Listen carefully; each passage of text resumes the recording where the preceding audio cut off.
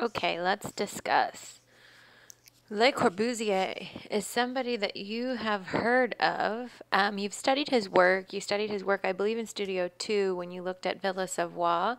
Probably you encountered the 5 points, one of his kind of famous manifestos of architecture. But as far as his broad career, there's a whole lot more to investigate and to learn from. So his real name is Charles Edouard Jeanneret, and he actually renames himself kind of like Madonna or something. He renames himself Le Corbusier as a kind of self-branding or promotional statement. Corbusier is a French word that has two meanings. One of the meanings is to bend or to wrangle, as especially as applied to metal. And the other meaning is kind of like a bird or flying like a bird. And this is to imply that he has some sort of bird's eye view of the urban setting and of architecture. So he's all knowing and he's strong and powerful, I suppose, is what this connotation invokes. And his lifespan is from 1887 to 1965, which is really a critical time period in architecture. He is just kind of coming of age or gaining awareness as an adult in the Art Nouveau period in the very late 1800s and the early 1900s, when we know this turn of the century turmoil is happening within architecture. So he's privy to all of these types of stylistic changes. He comes from a watchmaking town in Switzerland, and this influences, I suppose, his early education. There's a lot of arts education and attention to detail. No architecture in this town, but good arts education in his early childhood. And he is somebody who Nicholas Pevsner, who's an acclaimed architectural critic, has called the Picasso of architecture. So he's widely regarded for his influential impact on architecture all throughout his career, not just in the moments that you're maybe most familiar with. I show this image as an introduction to the man behind the architecture because I think that this has a large reason, or is a large reason, why he is so widely revered, and honestly why he was so widely published and how he became famous early in his career. He was a very early master of self-branding, a very aware person, and these types of photographs or images of the architect who looks like this very masterful, smart person, very cleverly dressed, the glasses, the bow tie, the whole thing, kind of poring over drawings or carefully studying drawings is meant to show a very specific perspective of this person. So to say that he's carefully curated and aware of his public image is almost an understatement. And you can see that by the name change and then also by his set of publications that he puts out early in his career. He is also, sorry, this is pixelated. He's also the only architect to ever be on money. That's an accomplishment. You know you've made it when you're on a money. This is the Swiss 10-note bill here. So he's on a Swiss dollar, essentially. Pretty awesome. So his early career, I think, is really illuminating to understand some of the changes in the kind of self-education that he goes through. Le Corbusier is not formally educated in architecture. He is fully self-taught, and he essentially creates this career out of nothing. I mean, out of nowhere. He becomes very interested in architecture at a young age. He's encouraged to pursue it in school. He credits one of his art teachers as being a large influence on him, but he starts designing architecture when he is 17, not to make you guys feel bad, but you can't compare yourself to Le Corbusier. Neither can I. But he starts designing architecture when he's 17, and this is his earliest project, which is called the Villa Fallais.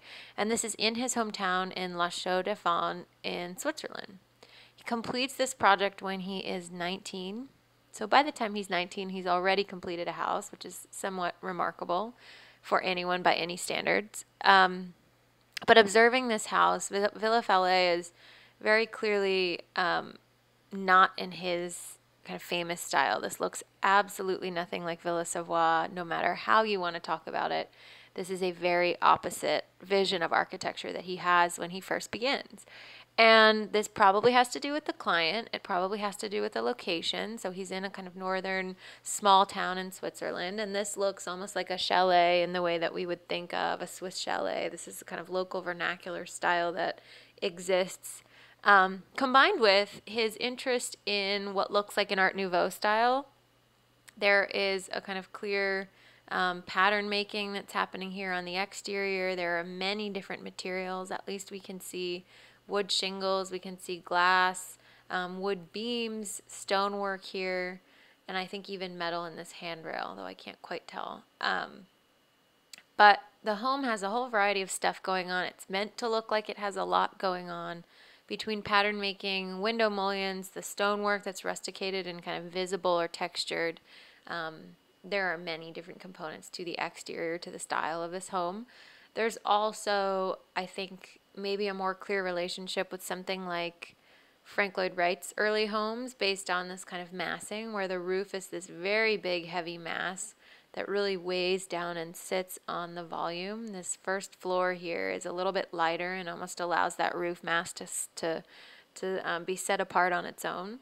And then the ground relationship, which is pretty heavy.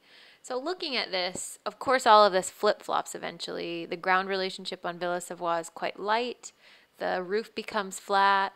The windows will not have these types of mullions. They don't function in this type of way. So everything shifts. Which, in a sense, if we're going to look at someone who has a remarkable early career, it's also nice to know that it's not like you just come out of the gate knowing exactly what your style is with fully formed ideas. It's nice to see his investigation and really understand how his mindset and his career develops.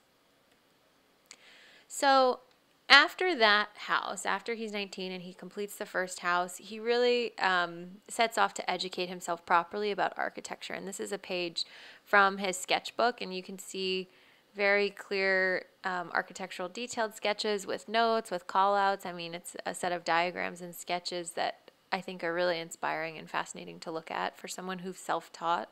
This is probably one of the best types of education you could give yourself, is this very, very detailed amount of sketching. That is not just something that people could do in 1907. You guys can all go out and make lots of sketchbooks now to really draw and understand details. It's really a different investigation when you're drawing or recreating by hand a detail on a building versus if you're just going to take a photo of it and move on. I encourage you guys to sketch. So he takes a trip. This is 1907 that he takes this trip. He leaves Switzerland and he goes to Italy. He goes to Milan and to Florence. And he goes to some of these ancient Roman architectural sites, which is what you're seeing this sketchbook is of. And he continues his journey. This is for about a year he's gone. And then in 1908, he ends up in Paris, and he gets a job working for Auguste Perret. Perret is P-E-R-R-E-T. And Perret is famous for his concrete work. He is at this time working in concrete and really making incredibly beautiful concrete structures mixed with different types of metal reinforcements, so iron or steel. Perret is investigating open floor plans. You can see this in one of his apartment buildings he creates in Paris and one of the churches that he creates. So if you're interested, I would definitely take a look at Perret. But this is, I don't know the full story of how he ends up getting this internship, but the fact that he kind of scores this as his first internship is a huge win for his career. Perret is interested in the types of things that will definitely set out and dictate who Le Corbusier will be and what his style will be. He also is in the right group of friends or peers to help Le Corbusier's career. So he works for Perret for 2 years, and in 1910 he moves on and he goes to Germany and he works for Peter Behrens. Now remember, Peter Behrens is the head of the Werkbund group in Germany, and he is highly influential on the Bauhaus. His style and his ideas and materiality are highly influential on the Bauhaus. While he's working for Peter Behrens, he meets 2 other people who are working for Peter Behrens at this time, who are Walter Gropius and Mies van der Rohe. So Le Corbusier is peers with Walter Gropius and Mies van der Rohe in this architecture office. And at this time he is, let's see, 19, he's 23? He's 23 in 1910. So amazing place to be, working with these people who are going to really dominate and dictate what the modern movement is.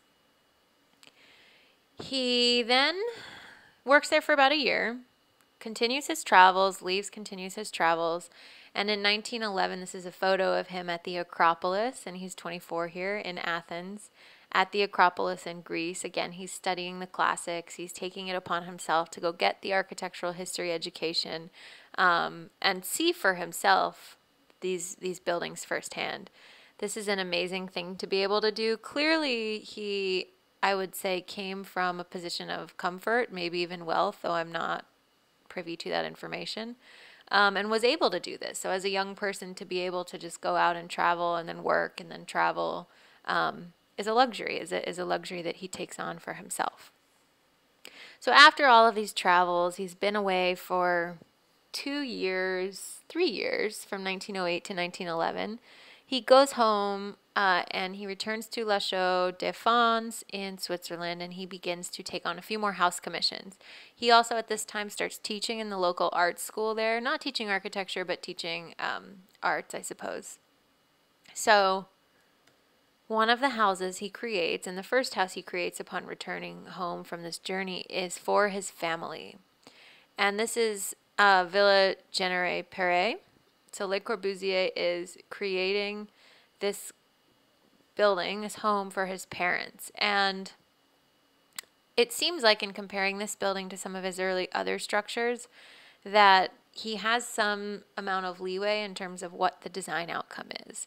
So if you are having a commission by your parents, you might be given a little bit more leeway than a different commission from a different client who's not a family member and not kind of willing to let you experiment with their money and their property.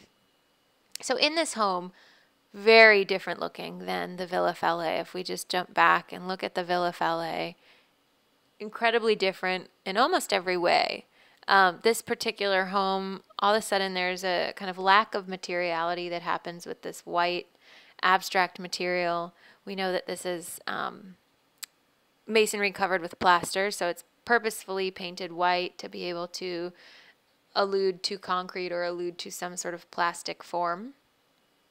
And the actual volumetric of this is now a little bit more cubic. It's not as there is no kind of heavy gable. This image also obscures the roof line, and this is on purpose. Most of the images of this home that Le Corbusier is in control of obscure the roof line because his agenda his goal would have been to have a flat roof, but that doesn't happen in this climate and with this client. A couple other things to note: you have this kind of series of glass block windows here, which is a very pared down version of a window compared to Villa Fallet, which was decorated. It had scrolls. The mullions were kind of expressive. Here they turned into just a grid. And then your windows emphasize horizontality here. This is almost like an early ribbon window, you might say. And the small details here, the handrail evokes the idea of a steamship, and this is on purpose. He will eventually kind of declare his allegiance or his association with machinery, but at this time he's taking on that visual language as a way of just communicating something streamlined and aligned with machinery or with technological advancement in 1912. So this is his rendered hand sketch, or his rendering of the particular home that we're just looking at for his family. And this is where you can see that he is intending for you to not notice the roof line. This is kind of not exactly a worm's eye view, but it's sort of a low perspective for a rendering. This is a quite odd choice of a view. You guys understand that now. If you were to make a rendering of your studio work from this direction, it would be a little bit confusing because a person in this view would really be like crouching or laying down. So this is a purposeful choice to represent the aspects of the design that he wants you to see and that he wants you to focus on. And then off to the left over here, this little outdoor pergola area is apparently inspired by his time at the Acropolis and inspired by Greek architecture. So he includes this kind of folly in the landscape. And there's an image of him and his dad next to this little moment, which is over here. But before they go up the stairs leading up, and you can see the handrail a little bit better here, but father and son in the building that the sun produces, a nice image, and we're on our way. Actually, let me go back. Oops. The last thing I want to mention here is the next commission he has. So in 1912, the year that he's completing the house for his parents, he's also completing this house for not a family client. This is Villa Favre-Jacot, and this is for the head of a watchmaking company at this time. So he's from a watchmaking area in Switzerland. This is a neighboring town.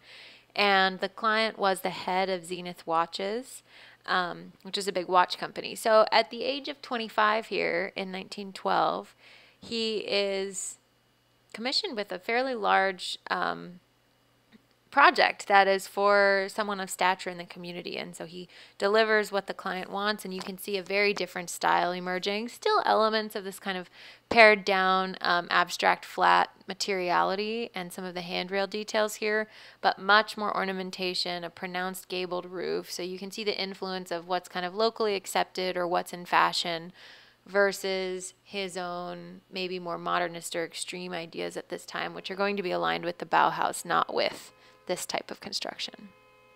Okay. Next video, we'll get to